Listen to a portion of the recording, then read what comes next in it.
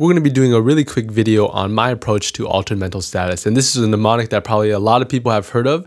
But if you haven't heard, this is a good thing to put to memory. And if you've heard it before, it's a good review. For more educational resources, like our medical ID cards, check out medicalbasics.com. So every single letter, it's the mnemonic of A-E-I-O-U tips, and every single letter stands for a different thing. So the first thing is going to be alcohol and acidosis. And so alcohol is a very obvious reason why that could cause you to be altered. Acidosis, you can either have respiratory or metabolic acidosis. Respiratory due to something that may reduce your respirations, or metabolic due to lactic acidosis or diabetic ketoacidosis, or even renal impairment.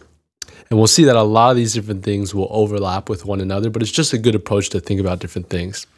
So E can stand for a lot of different things: endocrine, electrolytes, encephalopathy. You can imagine that endocrine, there can be many different causes, any type of thyroid disorder, any type of issue with cortisol, but also thinking about diabetic ketoacidosis, I think, is the one that they're most commonly referring to, that and probably any type of thyroid disorder. Electrolytes, most commonly going to be dealing with anything with sodium, whether it be hyponatremia or hypernatremia. You can have issues with altered mental status with both of those. And then encephalopathy can be due to a wide variety of things, which will go pretty well with infection. It can be a common cause of encephalopathy.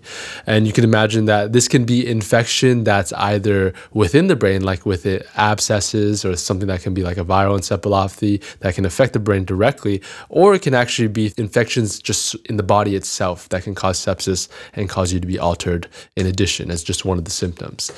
Opioids and oxygen are going to be the next thing. And this goes back also to our acidosis, right? When we have opioids, we have decreased respirations, and it can lead to acidosis, so respiratory acidosis. And as well as if you're having hypoxemia, if you're not having good perfusion to the brain, for a variety of reasons, would cause you to be altered. You can just think of it when you are holding your breath and you start to get dizzy. That can cause you to be, just a very severe version of that can cause you to be altered. Uremia, going back to when we were talking about some causes of metabolic acidosis, you can have renal impairment. So any type of renal impairment that can cause you to have severe uremia can lead to this altered mental status. And also one of the other indications for dialysis, which I'll talk about in another video. T is a very important one.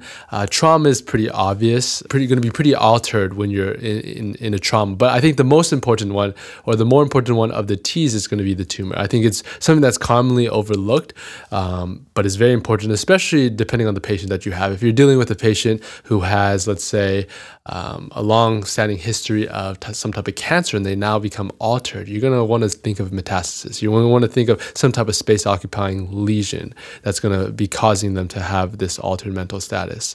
And then insulin is going to be another thing. I want to say they're thinking of DKA or also hypoglycemia.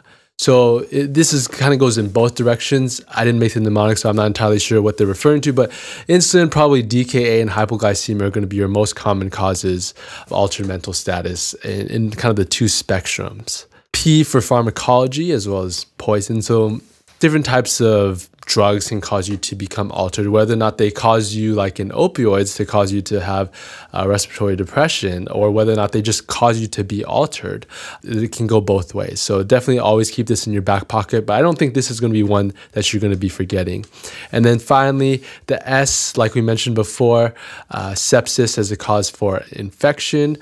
We can also have stroke and seizures as well, which kind of leads back to this as well. So you can kind of think of this as your general approach to altered mental status. I think it's a good, very broad overview.